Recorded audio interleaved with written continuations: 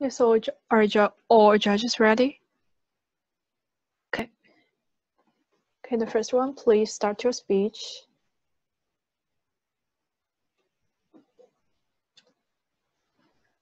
Hi everyone. My name is Carly, and I have to apologize that I don't know I could get in the final competition. So I just finished my barbecue. There might be some oil in my face. I hope you guys don't mind. And now, anyways, I want to first ask you guys a question before I start my speech. Do you have any friends of American-born Chinese, or say ABCs? Not so many, right? Even though I cannot see your faces, but I kind of guess that answer will be, you could just count them over into your one hand, right? And now here comes another question. How do you think of them? What kind of characteristics you will give to describe them? Rich, arrogant, people who enjoyed privilege from both countries, I don't know, people who have high social status. Well, sorry for mentioning all the biases term, but these were all true among people decades ago. As you can see, stereotypical answers might vary among people. But as I know at least, my friends won't see them with these characteristics because I myself is a Chinese American. Well, strictly speaking, I'm not. I don't regard myself as Chinese Americans because I was raised in Chinese for all of my ages, and I speak Cantonese and Chinese as my first language. Anyways, what I want to point out here is that, please don't get me wrong, I'm not saying that people who getting along well with Chinese Americans will not voice out this kind of biases because they're afraid to do so. But what I want to mention here is that the less attachment you have with the minor group, the less understandable they seem to the majority or to you in a comprehensive way. Now, this theory applies to almost everything, right? For example, maybe the less attachment you have math or science, the more likely you will screw up on your exam, right? Of course, it is less understandable to you. So under such condition, Chinese Americans are facing various type of stereotypes over time. And I remember there was once a term called model minority myth. And I'm sure most of you guys have heard about it. I'm not sure. It is a pure stereotypical and stereotypical generalization of Asian people, ascribing them with wealth, intelligence, diligence, and law-abidingness. Now, for those of you who intends or who do not know about it, might ask, these are all decent characteristics and adjectives. How could it be a stereotypes term that might hurt a particular group feelings? Well, in psychology, as a matter of fact, stereotypes could be positive as well, even accurate sometimes. Well, this one, though, still causes great negative outcomes over Asian people. According to Tae-Yum Kim, a doctoral candidate in the University of Notre Dame, she believes that model minority myth places high expectations on Asian people, leading them to such condition of self-doubt, inadequacy, psychological problems, and even suicidality. Why so severe? Reasons are as follows. Firstly, regarded as perpetual foreigners, Asian Americans are perceived as less American than the other races, which causes ABC, especially, to report a greater anger over their endorsers because they identify such a term as a microaggression. Secondly, for those who do not fit the stereotype term, for example, those really do not good at math and science as expected, are categorized under this one umbrella as well, leading them to self-doubt and being discouraged to seek for mental health therapy. Lastly, the last group is the one that really fit the stereotypes term, and I want to describe them with a quote by Yang, a director of National Advocacy Group. She said, "It's like you're supposed to be performing well so you don't need help. So then when you really need the help, you feel like you cannot go and ask." Also, factors like cultural stigma, language barriers, and even like health insurance reasons hinder Asian Americans from accessing mental health therapy. Imagine this, and ABC got mentally ill, and he or she will refuse to see a doctor because he's afraid of being thought as a crazy man, which is a cultural stigma, right? And maybe he was afraid of cannot communicate well with psychiatrists fluently. Well, his condition will just get worsen and worsen day by day. What a vicious cycle.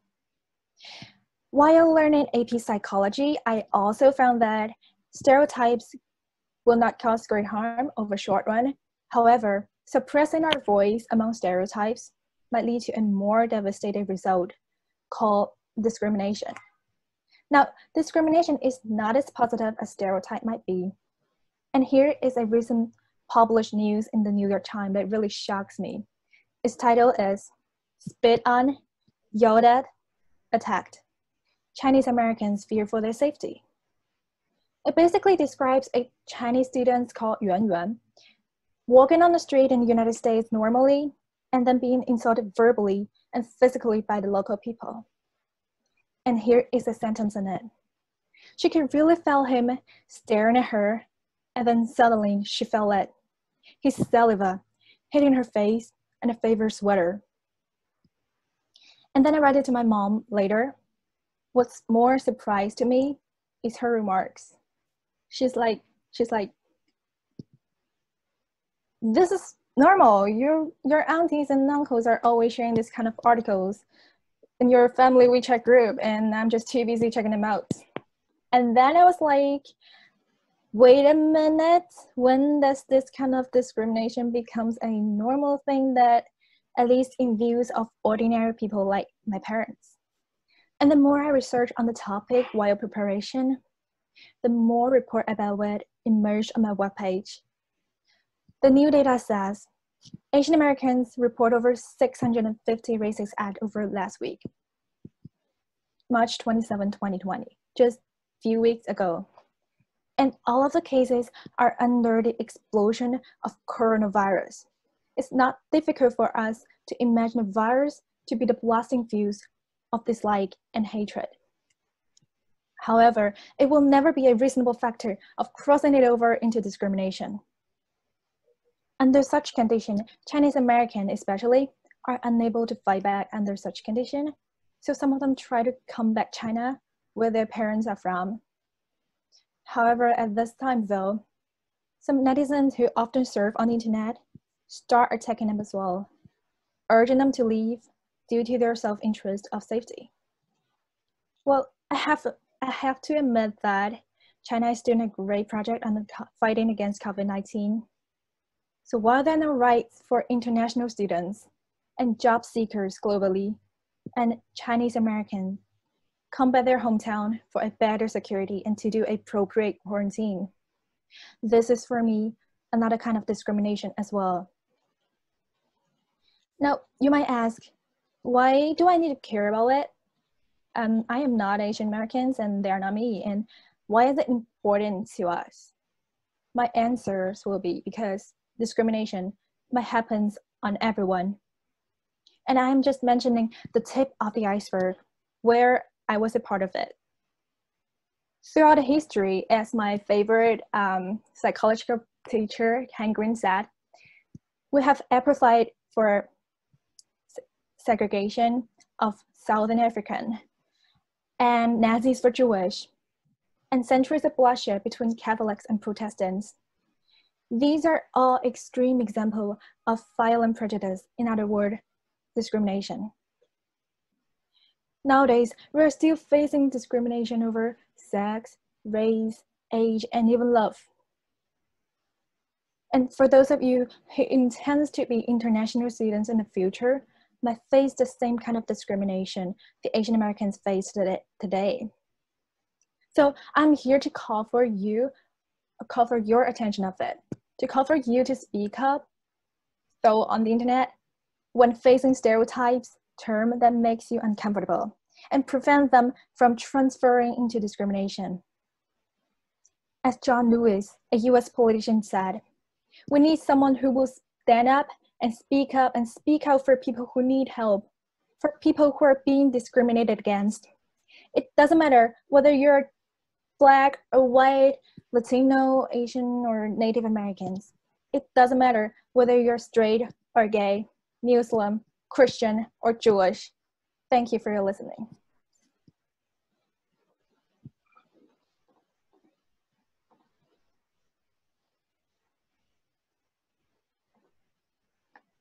And the second speaker.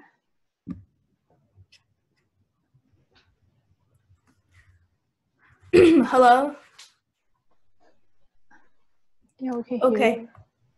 I'm going to start now. How is everyone? My name is Julie Xie, and I'm excited to present to you my speech. Think of the last time you saw species or any living organism. And I know it's hard, especially since we've all been staying home these days. One of my first encounters with an animal was definitely one to remember. I was a youthful child, trekking the woods behind my house. The 6 o'clock sky illuminated in vivid hues of blues and pinks. With every step followed a gentle crunch beneath my feet. The autumn leaves crowded every inch of the ground. I looked up and saw an endless array of oak trees, intertwined branches, forming a canopy against the darkening sky. It was a satisfying night. I was content that no one was watching me. I was at ease. Suddenly, I heard a rustle. I stopped walking to avoid what was becoming a deafening crunch. Someone was watching me. Quickly turning around to catch the eavesdropper, I was disappointed to see nothing. I shrugged and continued. Then wooing echoed through the woods. Once again, I turned around. Growing impatient, I crossed my arms and perused through the woods, carefully eyeing each tree. 2 giant eyeballs emerged and glared at me. Shocked to the core, I ran home screaming as the eyeballs wooed away. Later, did I learn what camouflage is. I learned that the owl I did not see was camouflaged with its surroundings. And even later, I learned that camouflage is merely one of the ways that scientists have identified how different species adapt to their environment. Scientists also look at fossil evidence, homologous structures, biogeography, embryological development, and DNA. All of these show evidence of how species have changed. Adapting to one's environment is a process of evolution. Evolution is the change in a population over time. Charles Darwin's visit to the Galapagos Islands, he was able to notice key elements of a species' location, origins, and age. There are many types of evolution, like divergent and convergent evolution. Divergent means species have similar structures, but diverged over time, while convergent means different species have similar structures from sharing similar environments. But why is this important? It's important because for thousands of years, species have evolved, and so have humans. We know that because our early ancestors look nothing like us now. As long as we have an environment, humans and species will change for the better. But what happens when this environment erodes or becomes a bad influence? Carbon dioxide levels in the atmosphere have increased from 300 parts per million to 420 parts per million. To put this in perspective, for millennia, the numbers have maintained below 300 parts. Global temperatures have risen on average 1.62 Fahrenheit since the 19th century. Ocean temperatures have risen with the top 700 meters, warming more than 0.4 degrees Fahrenheit since 1969. Ice sheets in Greenland and Antarctica have lost an average of 286 billion tons per year. Sea levels have risen on average 8 inches. The last 2 decades have doubled the last century. I could go on. This is what happens. So why should we care? Many around us cannot see the detriments in the impacts, but there are people living in regions where they cannot sustain themselves because they suffer these changes daily. Because they weren't lucky enough to be born into big houses, in private schools. Fathers and mothers are working equally hard trying to give those children food throughout the year. They are working equally hard, yet they have to face the harsh realities of handing their children only a handful of rice because of droughts. Suffice to say, I wasn't much of a climate change activist initially. Like other climate change skeptics, I chose the easy way of dealing with the situation, to ignore it. One would say climate change is a natural process, not one for mankind. But I quickly changed my mind after a trip back to the woods I saw the owl in. Except this time, there were no more woods, and certainly no more owls. The fruitful forests and rampaging rivers where I would spend most of my childhood was axed away, replaced by a large commercial center. This is evidence of human-created infrastructure that has taken over Mother Nature. This isn't just one forest and one owl. Take, for instance, human-caused pollutants in the ocean. Chemical runoffs harm marine animals and endanger species, causing bioaccumulation, the growth of chemicals in an organism. Over time, organisms consume each other at each level of the trophic food web, and chemicals spread, eventually harming the top of the food web, the bigger animals that sustain an ecosystem. What will our future human evolution look like? As people with abundant resources to fuel our economy and agriculture, we cannot simply take, and we cannot live in fear. Change in any circumstance is inevitable. How we deal with change can impact not just us, but generations ahead. It is only fair we treat the nature that has given us everything with care and responsibility. We cannot live in the selfish past. Climate change calls for a change in mindset. The reason why some people choose to ignore climate change is because it's a gradual change that doesn't directly impact them. Setting aside issues is easy, especially if it has nothing to do with you. But don't we feel a sense of responsibility? Won't we feel security to know that every individual has put in effort? And won't we die in dignity once we have tried our best and accomplished everything we can do? This is a time of collaboration. Conflict does not resolve issues, especially fatal issues that can impact us tremendously because we didn't take precautions earlier. No matter what belief, religions, political views, people need to come together to face this global issue. Because in the end, we all came from the same family and are global inhabitants of an ephemeral Earth. We need solutions. So whether you agree or disagree with the cause of climate change, we must all take part in creating solutions because we know the situation is a fact. Over the past summer, I spent a couple of days planning for an event in Shanghai. I was part of an organization whose goal is to help inform young students about the detriments of climate change and teach them how to act as a responsible citizen. The actual event took place in a day. We engaged in activities to teach them the effects of air and water pollution, deforestation, and the loss of marine life due to global warming. Here is how it changed my outlook on the situation. I saw the children in front of me. I saw my life ahead of me. I saw the privilege that I have that many may not have in the future, and I realized the need for effective solutions to take care of our home. Some things do not come around ever again. I can live my life and then leave with no purpose, or I can contribute.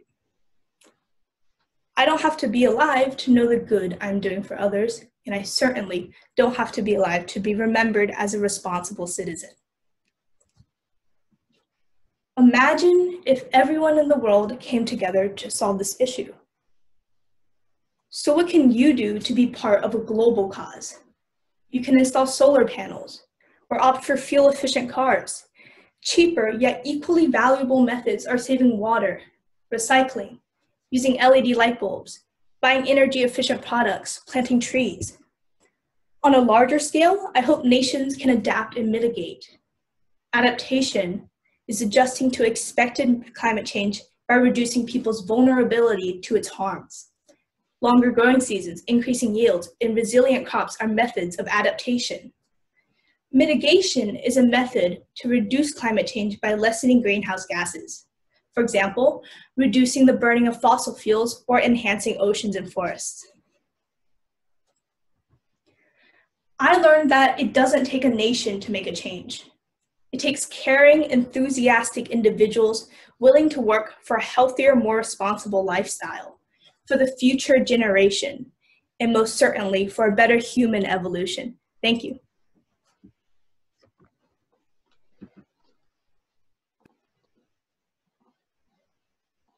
And the next speaker.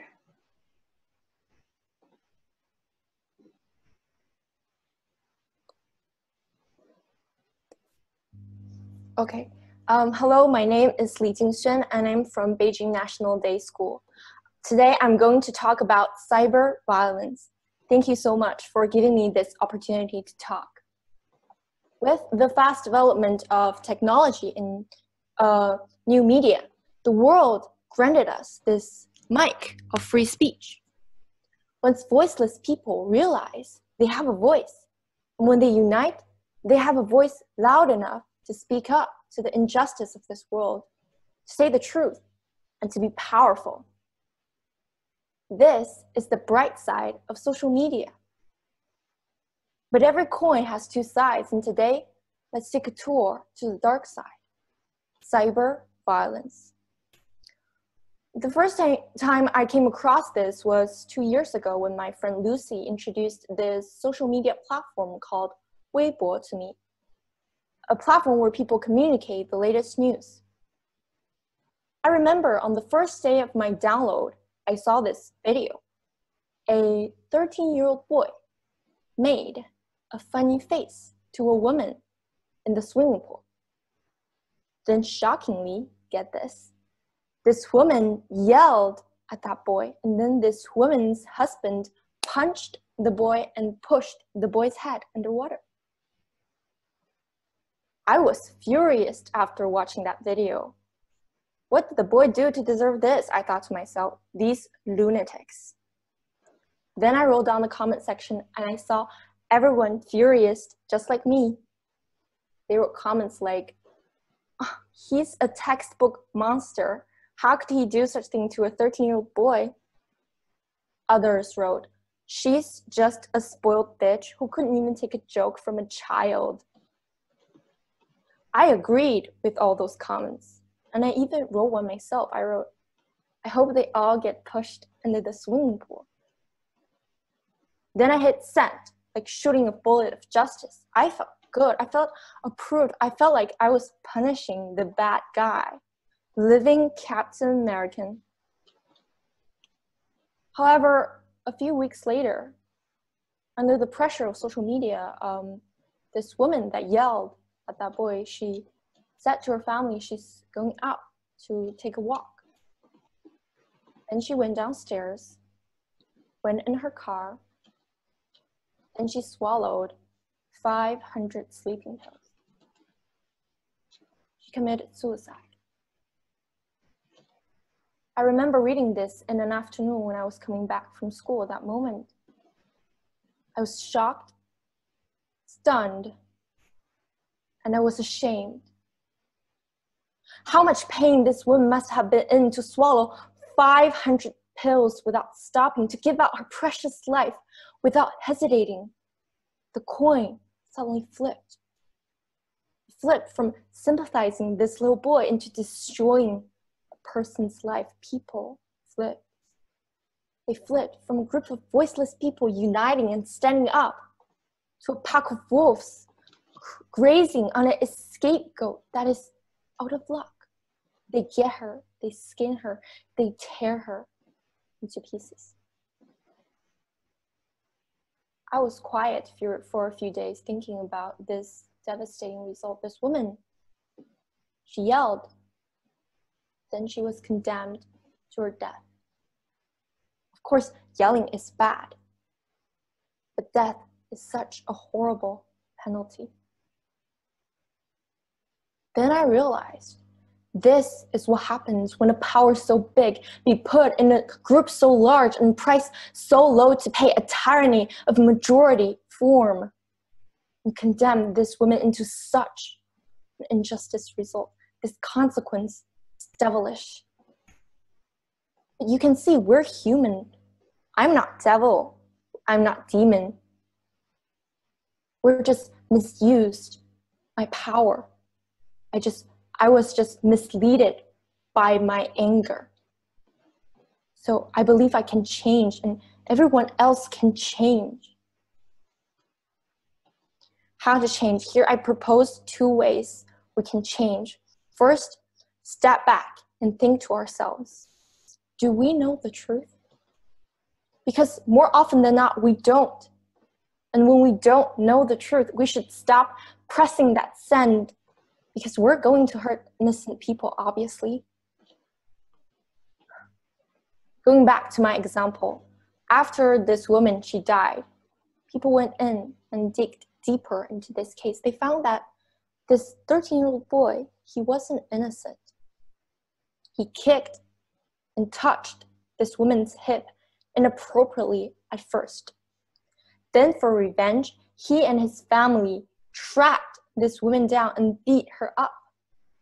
After that, he and his family leaked this woman's personal information, her work information out, and petitioned her to be fired. This is why she had a nervous breakdown. This is why she committed suicide. Now we know the truth. We know the whole story. Criticizers shift. They say, we're sorry. We're so sorry. Oh, we misunderstood you. You're a victim too? Okay, then I feel sorry for you.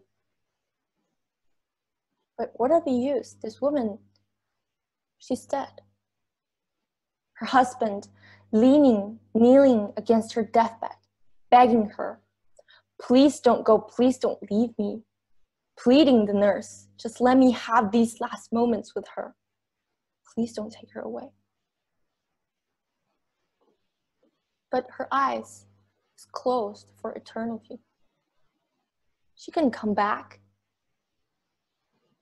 All she heard was spoiled. Couldn't even take a joke. She couldn't hear people apologizing. The damages are done. Let's not make that happen again. Let's stop pressing that send before we know the truth. Let's stay ourselves in the noisy crowd. Hear the voice of both sides. Try our best to seek the hidden truth. And before that, let's not rage over things that we don't even understand. Because we shouldn't aim for apologizing for the misaccused. We should aim for stopping and waiting. Stop the fight, the curse, the abuse. Wait for the fact, the truth, the justice. This is the first step, to step back. The second step is to forgive and tolerate.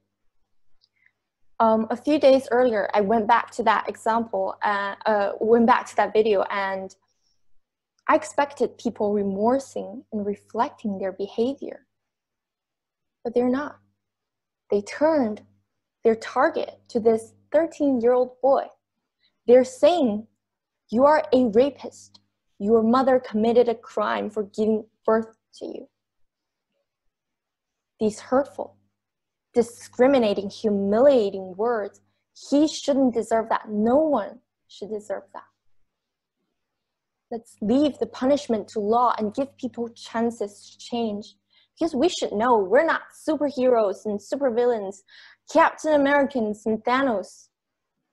We're human and we make mistakes and we need to be forgiven and change for the better. Let's forgive and tolerate, because those irresponsible, malicious comments, they hurt people for life, and that's not a 13-year-old boy should deserve. Remember at the beginning of my speech, I said the world granted us this mic of free speech. Let's use our mic properly. Let's be responsible. Let's flip the coin back to bright. Let's restrict our behavior with legal and moral consciousness. Let's not wear the mask of compassionate and justice while conducting incompassionate and injustice act. Let's stop the violence. Thank you.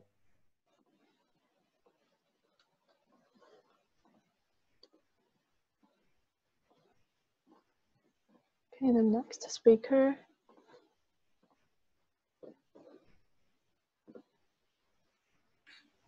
Can I start? Yeah. Okay. My time starts now. Children's cartoons should not be confusing.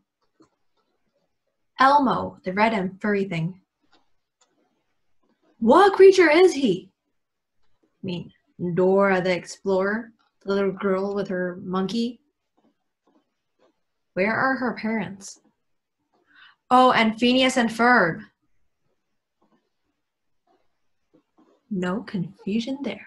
The two boys, Phineas and Ferb, were my childhood memories, and they created abundant scientific inventions with them, worrying about the consequences.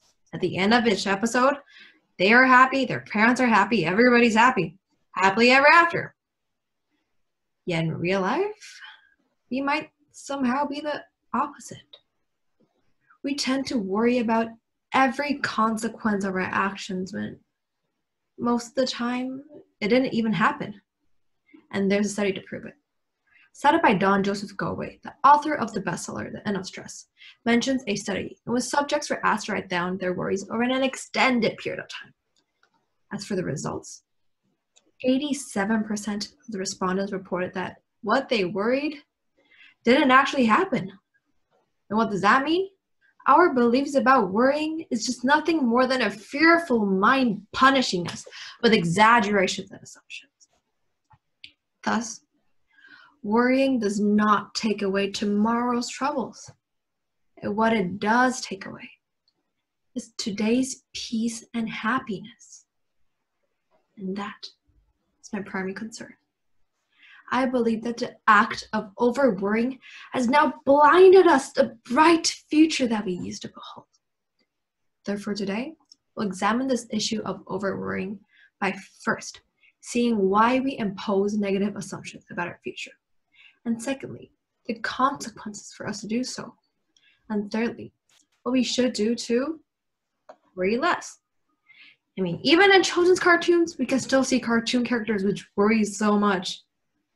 Elsa from Frozen. She was petrified if she did something wrong and worried about her uncontrollable powers. When she first lets it go, of course, there were some consequences. Yet over time, she slowly gained power over her gifts. Switching back to real life. When we, as people, encounter uncertainty, we tend to imagine every what if and how we might handle it. Yet unfortunately, we don't have ultimate control over life. And sometimes when we worry, things didn't really happen. Just like what Mark Twain once said. I'm an old man who knew great and many troubles. Yet most of them never actually happened. Which leaves us questioning then, why exactly do I worry then? According to Seth Gillian, the psychology professor at the University of Pennsylvania, provides two reasons for us to do so. Firstly, we believe that if I worry, I'll never have a bad surprise. Nobody likes to be blindsided by bad news. So we might worry to preempt disappointment. Yet unfortunately, we can't foresee everything that is going to happen in life. So it is impossible to avoid disappointments. Yet at the meantime, how much are we actually suffering by fearing the future? As a high school freshman, I did worry, and so did my peers. Some people worried about their future career or future majors, and even one said how many babies I'm going to have in the future. Okay, you worry. And secondly, Professor Julian said that our beliefs about worrying tends to have a superstitious element, in which we believe that the act of over-worrying somehow decreases the likelihood of an undesired outcome. which means that we believe that if I stop worrying, then I'll be inviting trouble. Yet, if we don't stop worrying and test it out, we don't know if that's true or not. And next, there are too much undesirable outcomes on our health when we worry, as it increases our cortisol levels. And an increase in cortisol levels can cause multiple consequences, as research has shown a positive correlation with the cortisol levels with osteoporosis, heart disease, and moreover. And an increase in stress levels caused by overworrying can lead to depression, anxiety, bipolar disorder, and by worst, suicide. Tick-tock. About 3,000 people die daily around the world by suicide. We don't have time to worry and think. We need to try and do. And how do we do? Start from yourself. Start from ourself, which leads to our solutions. As provided by the former president of the British Psychological Society, Graham Davey, provides several steps that we could take. Firstly, it is a simple change of mindset, as we need to embrace uncertainty. It is a fact of life. We can't control it, then our mindset actually controls our whole thing. And next, write down our worries on a piece of paper as what-if questions, and then transform them into how-do-I questions. In order to understand and solve our worries, it is imperative to know what exactly they are. So writing them down as what-if questions makes us know what our worries are, and transforming them into how-do-I questions tries to solve our issues. Try keeping a worry diary. Write down each time one worry occurs. One simple sentence will do. Therefore, all in all, just like Phineas and Ferb, we have to accept uncertainty. And it is a simple fact of life and we can't control it. And about the things that we worry, it either we don't have control over it or it didn't actually happen, or even both. Worrying is just like a rocking chair. It gives us something to do, but doesn't really get us anywhere. The less we worry, the less complicated life becomes. So why don't we just sit down, get a piece of paper and a pen, write down our worries, and try to solve them. And that would be happily ever after. Thank you.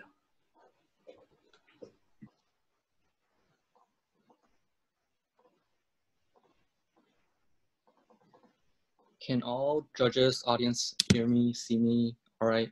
Yep. Okay, yeah. Hold on a second. All right. On February 28th of this year, when I was surfing on Weibo trying to find the latest updates regarding the coronavirus, something else caught my attention. The greatest Chinese swimmer and perhaps one of the greatest athletes in Chinese history, Sun Yang, was subjected to an 8-year ban by the Court of Arbitration for Sports from Water. The next morning, Sun Yang became a top trending term on Baidu, which stirred up a lot of waves. It all started with simple complaints like, oh my God, how can this even happen? Sun Yang didn't dope. Like millions of other Chinese internet users, I too, at the moment, did not want to accept this news. Soon, everything evolved into forms of hate speech. Australians like Mac Horton, the athlete who refused to take a picture with Sun Yang on the stage, were classified as nothing but the generations of English criminals by some official blog accounts. Moreover, many medias, news broadcasters led by individuals started spreading slogans such as, "This is the Western world's assault directed against China." Within a week, the Chinese High Court released a statement to many people's surprise that explicitly criticized Sun Yang for being 1, ignorant, and 2, defiant. All of a sudden, the emotional tidal waves on the internet reversed their course. People started to demand an apology from Sun Yang. Many even started calling him Doping King Sun, Yao Wang Sun Yang, and interrogated him, "Is it that hard to admit that you've doped?" Today, when I look back at this whole event, what I see is a constant switching around in people's opinions. And this concerns me. In a digitalized age where information is becoming more fragmented and polarized, we tend to jump to conclusions too easily, without realizing that our minds are being steered by the partial images we see. So let's first examine how and why we like to jump to conclusions. Then let's identify the harm of doing so on one, the individual level, and two, on the societal level. And above all, let's piece together some fragmented solutions. First, the way our brain works has a lot to do with this. Trace Dominguez of Seeker explains that stereotyping is actually something our brains are constantly unconsciously doing. But the brain initially intended stereotyping to be a way to help us interact socially in a more efficient manner. This means it is impossible for us to just remember each individual or event by specifically what he or she or it is, because the world is too complex to us. Therefore, we need to put labels on everything. In creating the labels, however, our brains need to reach immediate conclusions when we see things around happening. Second, the digitalized age where everyone can literally express himself or herself freely with almost no consequences also contribute to this crisis. In the past, when we gave an opinion, we needed to worry about people's reactions around us. But today, posting hate speech regarding someone in the other hemisphere takes nothing other than a few finger taps on the keyboard. Third, the ease of becoming a media influencer and the desire to be on top trending leads some people to post first and then think about their actions later. In the past, for someone to offer news, he or she had to be bounded to a broadcast company or something. But today, literally anyone can just go online and register an account and start to broadcast, evaluate, and comment on any newsworthy event he or she sees. As a result, there's almost no review of the invalidity and bias on the internet. Now, think back to the Sun Yang case again. Even today, none of us know, probably except Sun Yang himself, whether he doped or not, or whether he really smashed his blood samples or not. But one thing I'm really sure of, that is, everything presented to us up until today, this point, is still a partial image. Now, what is the specific individual harm that is created? Let's all start by imagining a case where we are wrongly accused of doing something. Maybe you tried so hard to complete an assignment last night, but today the teacher asks, where did you plagiarize this from? This question arose simply because you did a better job than usual. Or maybe you found some money on the street and decided to give it to the policeman, but the officer asks, you stole this wallet from someone else, right? These are not extreme examples. In fact, such things happen around us every day. When such things happen, we feel wrong, we feel sad, we want to curse. Why? Because all of those people only saw the partial images of, well, the teacher only saw your like very nice assignment, but did not see your hard work last night. The police only saw you with someone else's wallet, but did not realize that there are still random acts of kindness in this world. Now, think of cases when we wrongly accuse other people. How many times did a friend try to explain something to us? Did our brains keep on telling us that he or she was lying because we were so certain about the partial images we saw? This makes us more like computer algorithms than human beings. We focus more on the events instead of who the people really are. We are just so certain about the conclusions derived from the partial images that we jump to them directly without any hesitation. Our eyes are locked on this specific perspective, and our minds are being pushed to the ends of the extremes. Of course, in this case, the efficiency of our judgment increases. The contrast between black and white increases. But you and I, all of us, we become dehumanized. We become computer algorithms that just execute orders without any emotions.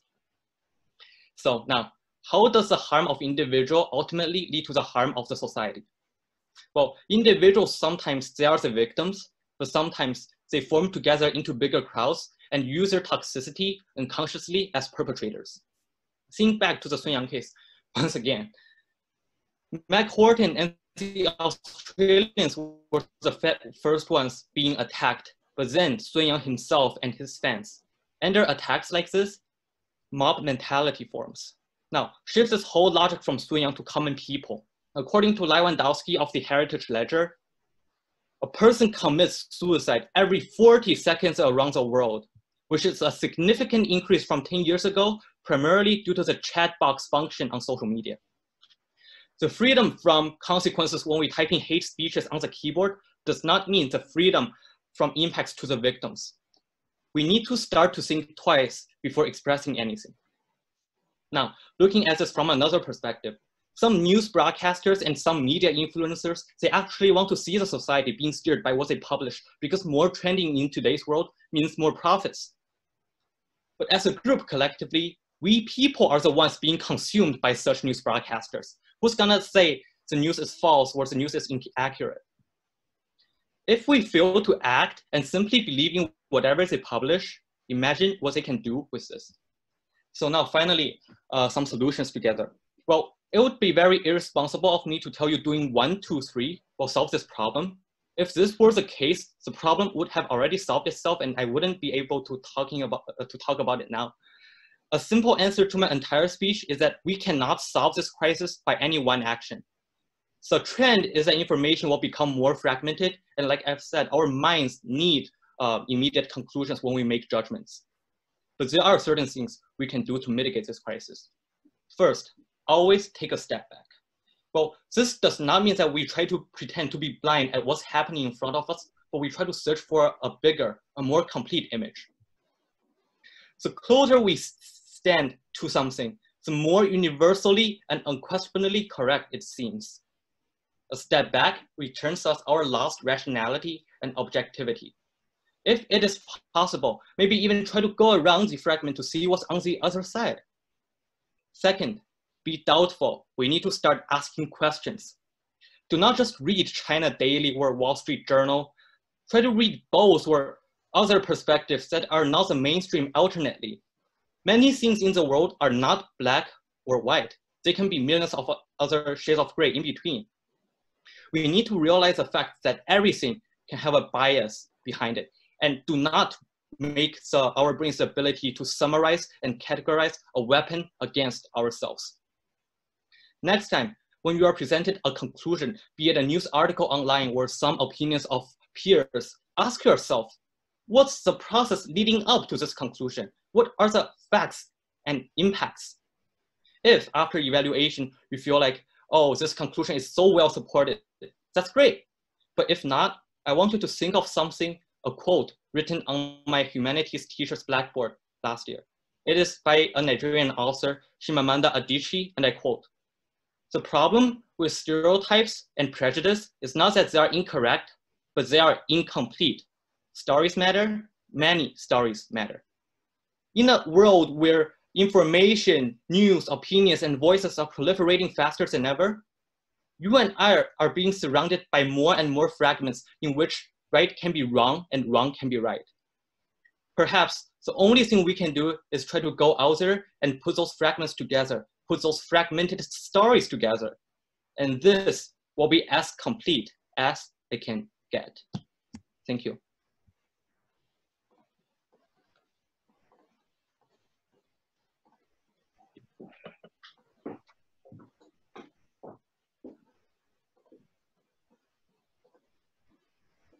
Hi, can you hear me and see me clearly? Yeah. Okay, so I'm going to start now. Robert Ingersoll once said, "We rise by lifting others." Unfortunately, the opposite is also true. Mrs. Munn, my first grade teacher, holding a long stick in her hand, the next moment she used it to slap it onto my desk and scream, quote, "What are you doing? Seriously, you should go and check your IQ. All of you listen, stop hanging out with her if you want to maintain your test performances." I was solving a multiplication problem in my first grade. Like seriously, my first grade from another school was still learning how to add numbers, and I was already multiplying. My private school was very sport-oriented, The school set up a system that teachers are evaluated based on students' test scores. And because of this system, teachers are being pressured to put an incredibly amount of emphasis on test scores. Over time, Mrs. Munn has successfully convinced me that I was stupid and I couldn't do great things. As a kid, the most frequent question I asked myself was, am I actually that stupid? Her voice, her words have been echoing in the deepest corner of my heart that even later I transferred to another school and became one of the top students. This feeling still bothers me. Consequently, I learned not to trust myself. I see this as a problem that each of us in our own way is an educator. We are educator in terms of parents, teachers, bosses, friends, neighbors, relatives. And as educators, some of us tend to tell others that they couldn't do certain things based on their own judgments. These judgments were made based on personal bias experiences while ignoring the severe consequences of putting someone down. I am standing here humbly to discuss about this. It's because I know I'm not the only one. There are so many people out there suffering from the same humiliation I have suffered. You may say that, oh, I'm not related to this directly. And you should really find yourself lucky if you don't directly relate to this. But I still want to ask you, have you ever, even once, told someone that it was impossible for them to achieve something? I think that it is possible that most of us at one time or another have been guilty of ourselves for doing it. Me personally had a friend who told me that he wanted to go to the Princeton University. And I told him it was impossible because he doesn't have perfect GPA nor perfect SAT score. And to be honest, his scores aren't even close to perfect. In my defense, Mrs. Munn had taught me to think this way. Fortunately, he was able to prove me wrong because he did get into the Princeton University. If someone put down an adult like my friend, they can probably use their life experiences to shrug it off. But young kids don't. They will remember your words and your words may make an impact.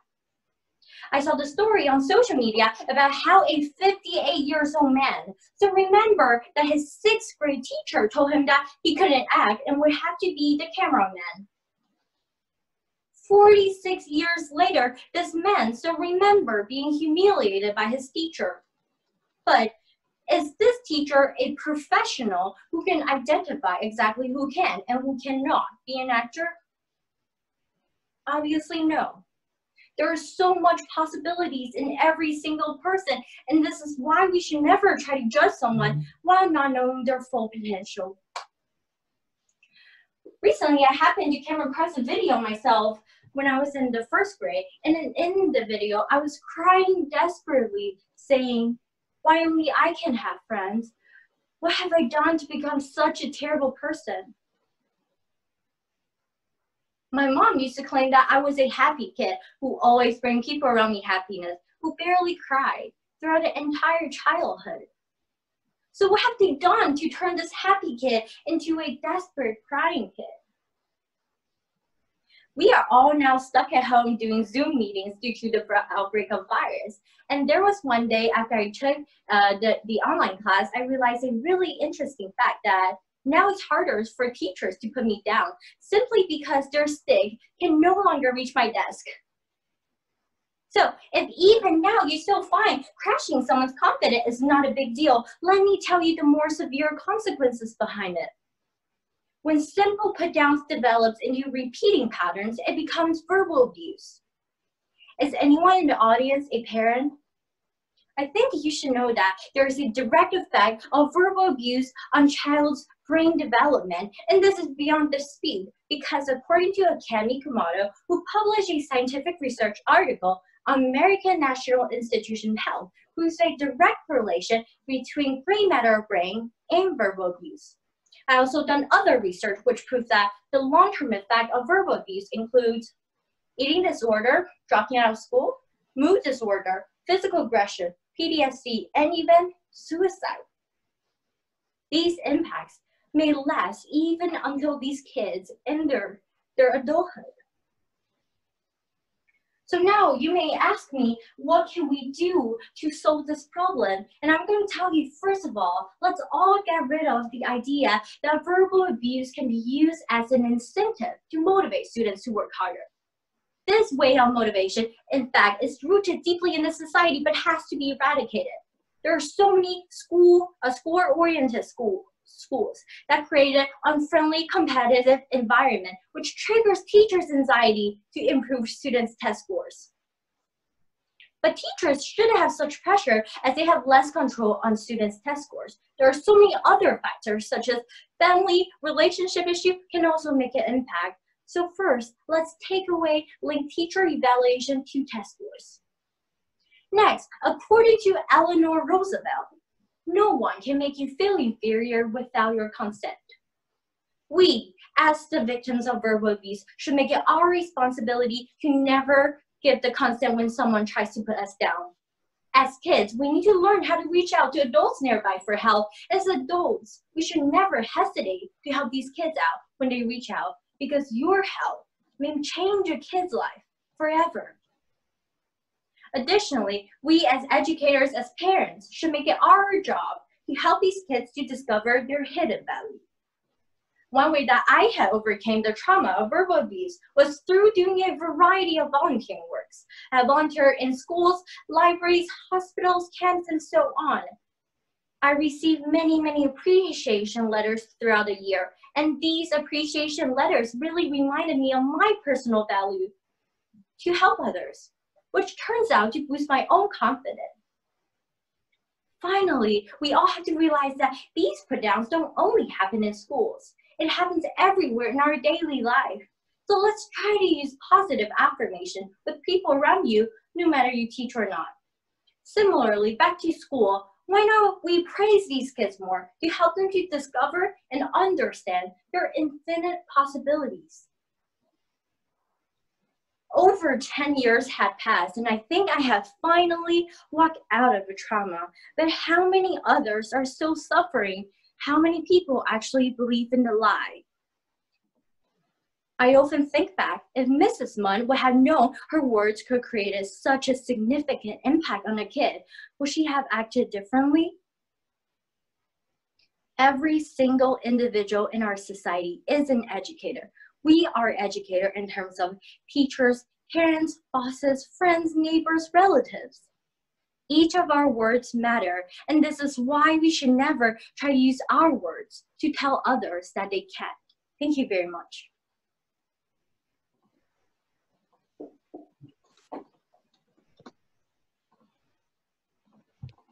Hello, everyone. Can you all see me and hear me? Yeah.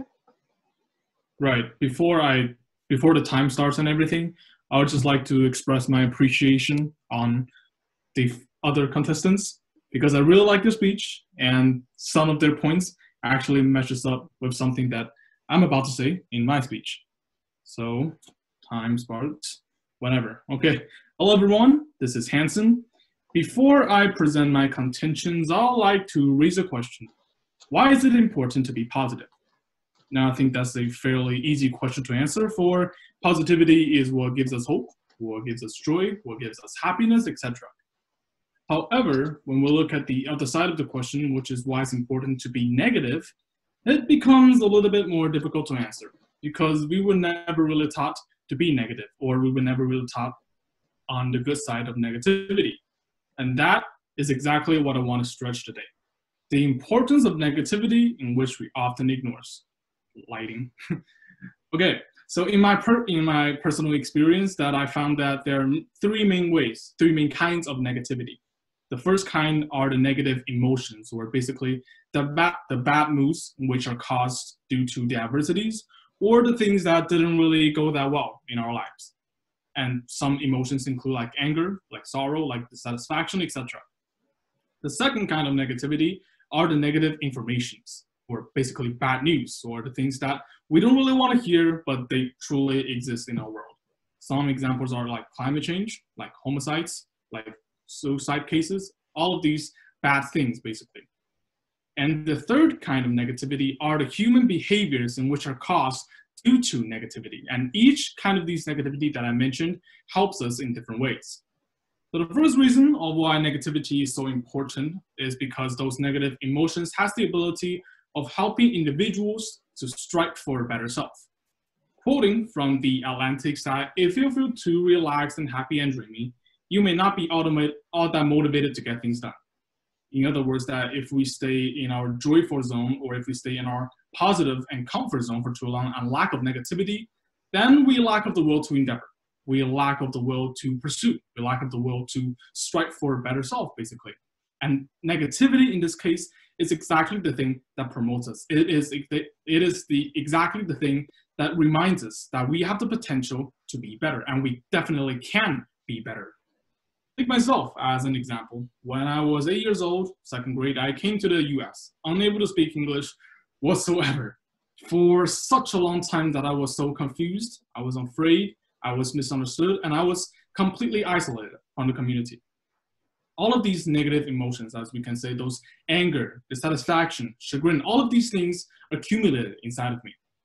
Now, these things that I just mentioned are considered as negative emotions, right? And sometimes stereotypically are considered as bad. However, it was precisely those sentiments that motivated me, that promoted me, that pushes me into learning English, into become a part of the community, and it successfully did.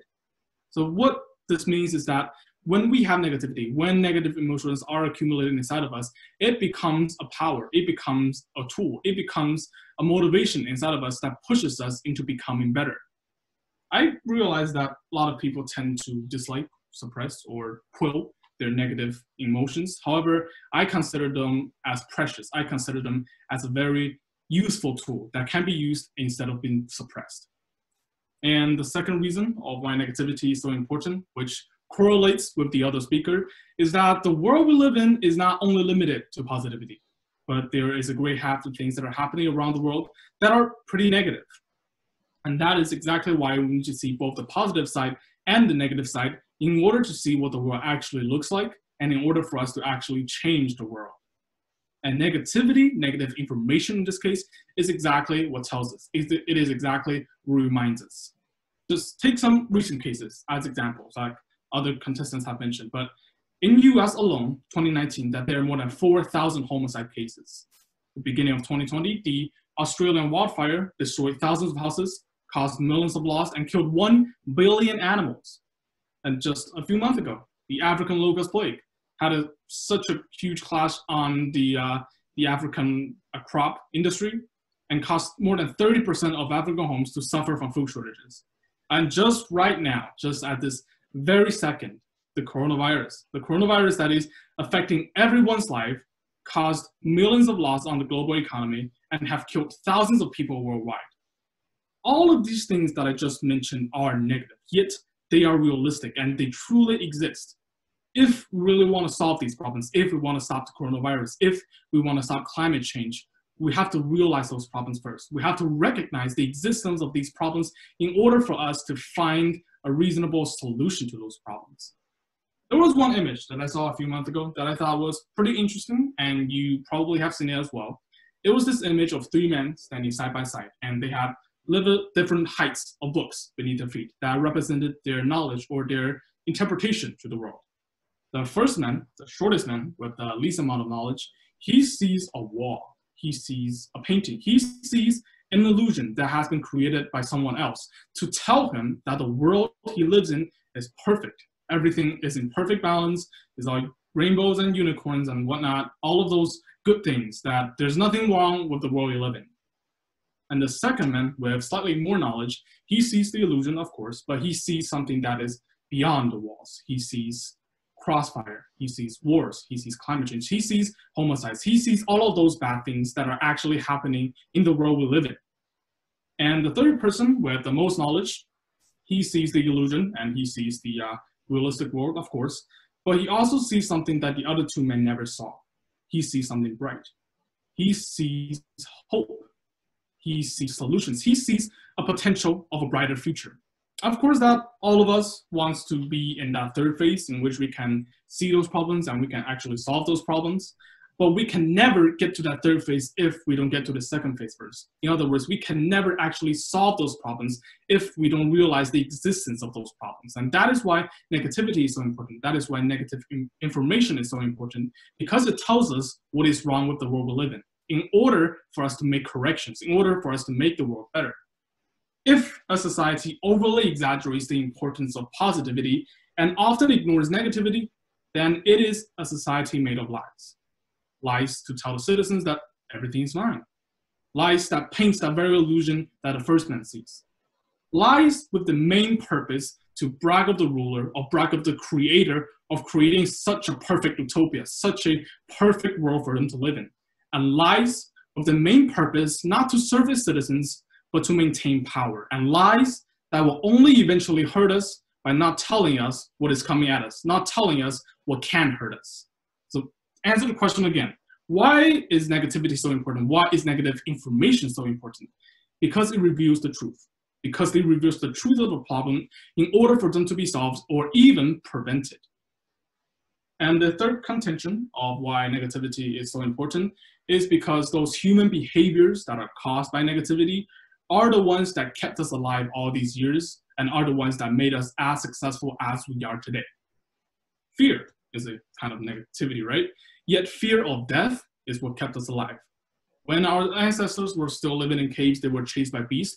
They ran away because they are afraid of death and they know they're gonna die if the beast ever chase them. They stop eating some particular poisoned food because they know those kind of food will only kill them. Our fear of death, our respect to death kept our ancestors alive and made us alive all these years. I really like a quote from Steve Jobs. He says, "Stay hungry, stay foolish," as we all know. My interpretation on this quote of staying hungry is to have the desire of obtaining objects that can physically make our lives better. Some examples are like money, like power, like these things that actually physically makes us have the ability of having a better life. These are the things that we really want. And the second half of the sentence, which is to stay foolish, my interpretation is our desire of knowledge, our desire of a spiritual world, or in other words, curiosity. Now, hunger, foolishness, sounds negative, yet they're extremely essential. Our desire of obtaining more objects are the motivations that we have as human beings to get up and get to work and strive for a better tomorrow. Those are the things that actually pushes us because we want more power, we want more money, and that is exactly why we are striving in order for us to get that money and get that power. And this process of individuals fighting for a better life is the process of the evolution of human beings. And foolishness basically sums up all scientists. All scientists, we can say that they're curious because they want to know what is happening in the world around us. They want to know how the world works. They want to know how the universe works. And that is exactly why what pushes them into having more discovery in science and eventually have more breakthroughs in technological world. Fear, negative. Hunger, negative. Foolishness, negative. Yet those are the three essential things that made us alive and made us as successful as we are today. So to answer the first question we had, well, actually the second question we had of why is being negative important?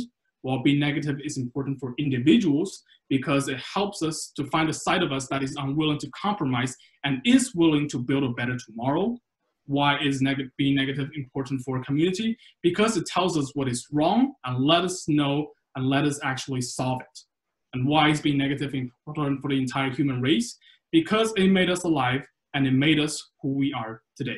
Thank you.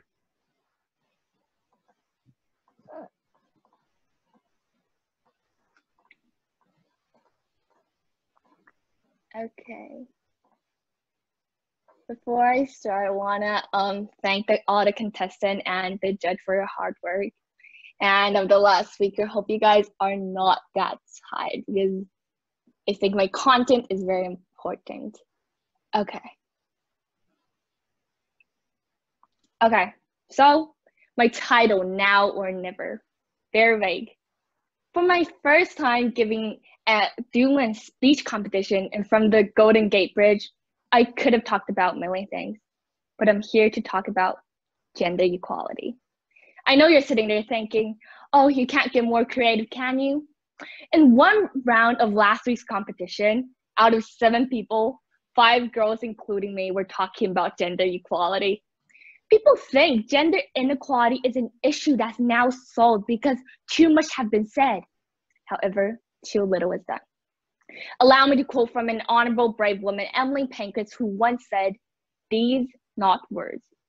So I'm not here to whine and complain, and I'm not here giving an inspirational but useless speech inciting, "We women are no longer slaves of men, and we demand equal rights, but men still need to earn all the money, clean all the dishes." No. I'm here to actually propose a solution for both men and women. Firstly, education. Education is fundamental because how people are raised determines who you become. Since I was small, my brother and I were raised very differently by our parents. Every time when I put my leg up to a chair when I'm eating, my dad tells me, "Be like a lady." When I talk loudly in public or my shirts are untucked, my mom lowers her voice and scolds me, "Be like a lady." And to be clear, I'm not upset by the fact that my dad didn't want my leg up in the chair, but how he makes me feel obligated to act in a certain way just because I'm born with a vagina. This ancient and outdated stereotypes are not only being portrayed by our parents, but by the media. Today, when you walk into any toy store, you will always see the girls section shelved with Disney Princess Barbie sparkling a tiara, while the boys section stuffed with Nerf gun and lightsaber from Star Wars. When our next generation is playing with such different things since such a young age, are we framing a future where boys are the hero out saving the world while girls are waiting for boys to save them from a wicked stepmother and put a diamond crown on their head? Is this the possibly best future we can grant our children? Since so small, we girls are being brainwashed by the story of Cinderella sleeping Beauty Snow White. And is it only me that feels weird about the Snow White story? If I could talk to Snow White, I would tell her, never ever marry a creepy guy who kisses random dead girls. Why are we even teaching girls nowadays you will live in the giant house just because you stupidly ate a poison apple and a weird dude kissed you? Meghan Markle will tell you why blending in with the royal family is not that easy. However, I have to admit there has been some progress made. We have been seeing more kids movies like Mulan, Moana, Brave, Frozen. For the first time in history, Disney is telling our girls, you don't need a man to live in the palace. You only need a sister with magical powers. And you don't need to be an actual princess in order to be your own princess. Nelson Mandela once said, education is the most powerful weapon which you can use to change the world. Since such a young age, our society and media need to educate both girls and boys of strong female role models, no matter if it's Marie Curie or Elsa. I hope all future girls will have the choice to choose whether they want to be the hero or the princess. Okay, so way back in 1914, where women for the first time in history are protesting for the right to vote down Fifth Avenue of New York City, a journalist wrote an article. The name of the article is Feminism for Men. And the first line of the article is, feminism is going to make it possible for the first time for men to be free. That sounds pretty modern for an article 100 years ago, right? Gender equality is never only about freeing the women. It's also about freeing the men.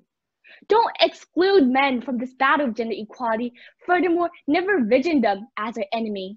See them as our allies. Women are here to break their shackles, not to torture the man.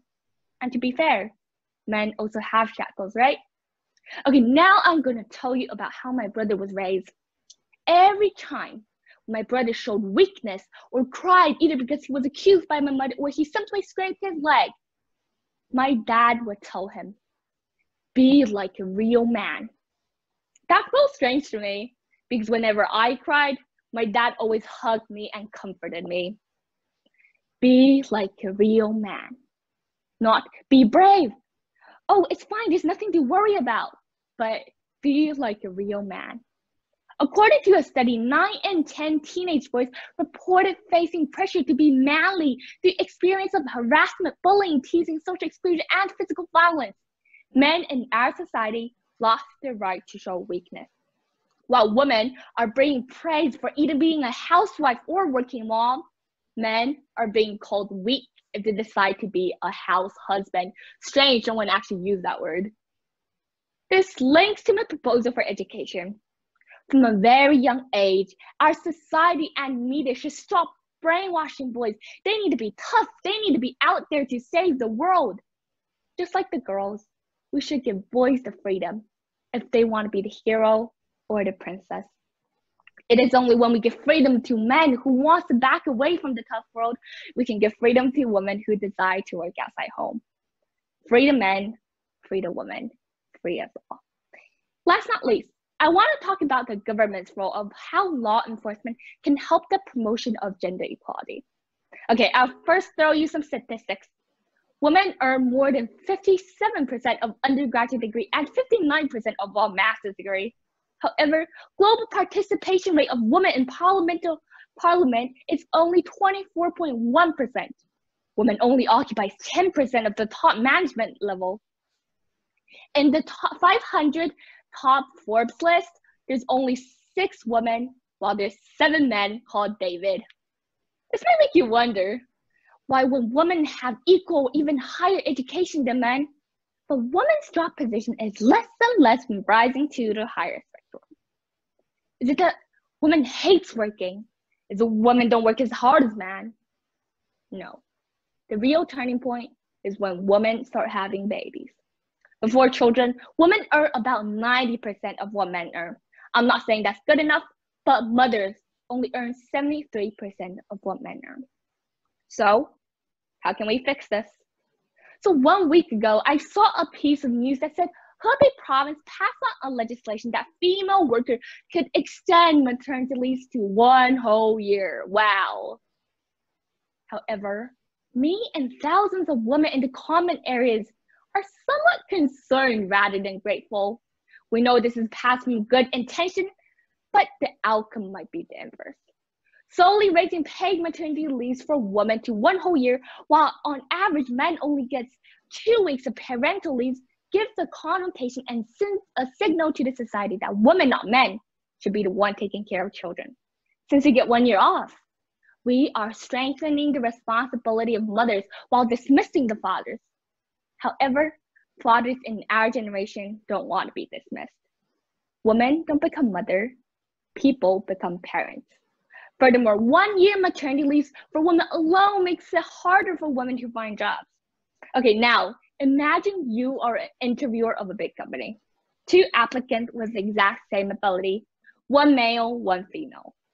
Hiring the woman means in the future you have to pay her every month for a whole year, even though she doesn't work, while hiring the man means you pay a maximum of 2 weeks leave. Who will you offer the job to? The answer seems clear to me. Do you know women now need to promise to the company they will not marry or have children in order to get the same opportunity as men? To achieve gender equality in workplace, the responsibility of a child needs to be shared equally to fathers and mothers.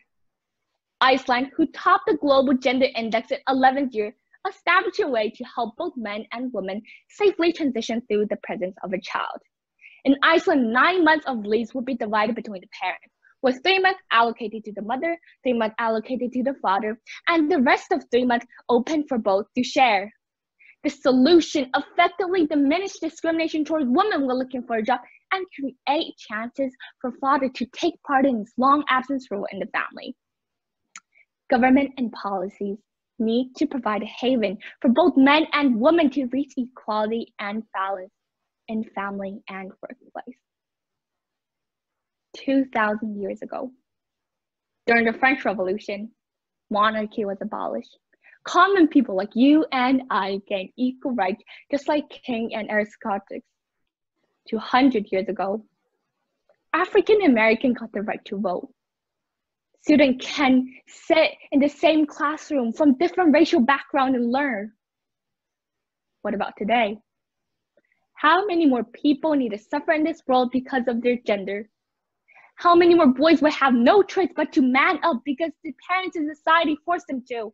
How many more girls in India are going to be raped and not ask for help because they feel it's a sin being a woman? Gender equality is never only about rescuing half the world's population. but the whole population. Gender inequality is an obstacle that will never diminish unless we take action. So start today, start now, before it's too late, now or never. Thank you very much.